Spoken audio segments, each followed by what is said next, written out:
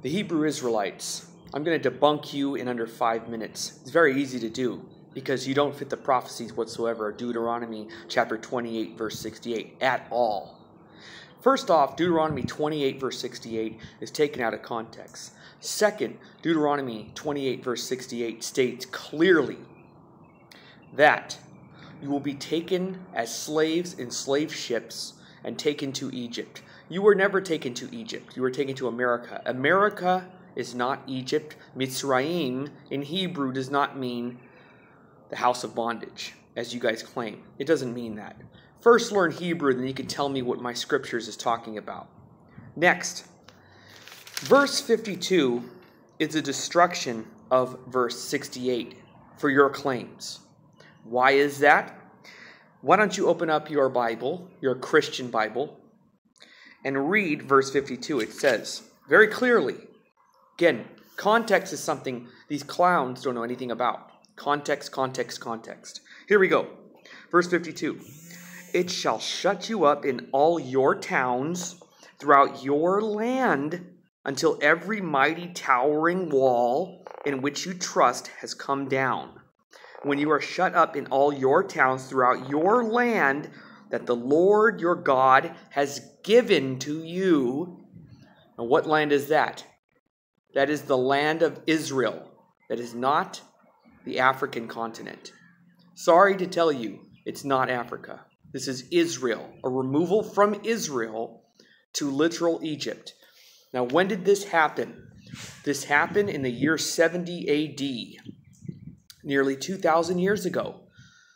We, the real Jews, 2,000 years ago, after the temple was destroyed, as spoken by Josephus and others in the historical sources, the Jewish people were taken as slaves in slave ships and removed from our land of Israel and taken to literal Egypt as slaves.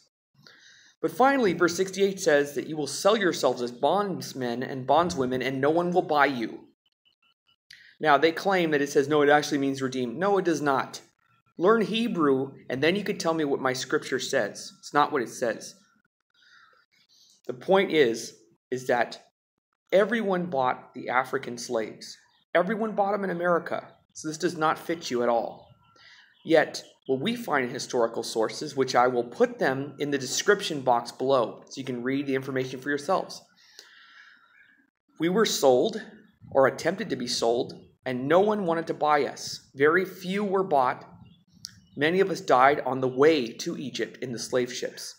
Then we were moved from Egypt to other places all over the world, and eventually many of us in Europe. That's where we ended up in Europe. We did not come from European. There is no mass conversion like these frauds and phonies keep saying. You can't convert to something you never left. Never stop keeping the covenant. And the last point is, the claim of this grand awakening of all of Israel is nonsense and not scripture. The Torah and the Hebrew scriptures as a whole says that God would always have a righteous remnant keeping the covenant. And he always has. That is Judah. That is the Jewish people. We have always been keeping his covenant. Period. The end. Always have, always will. A righteous remnant. The suffering servant. That's us. So this whole claim of this grand awakening is not biblical. Not for Judah, which is our tribe, the Jewish people. We are the righteous remnant, have always been here. You can't convert to something you never left. That's what these dum-dums don't understand. And finally, who are the lost tribes? Open up Yeshayahu, Isaiah chapter 11, and look at verse 11 and 12, and there are your lost tribes. They're not lost. We know where they are. And many of them have already returned and are returning at this moment. Yet you will notice that there is no mention of the land of America. So even that is ridiculous. You have no case. You're just self-hating people. Game over.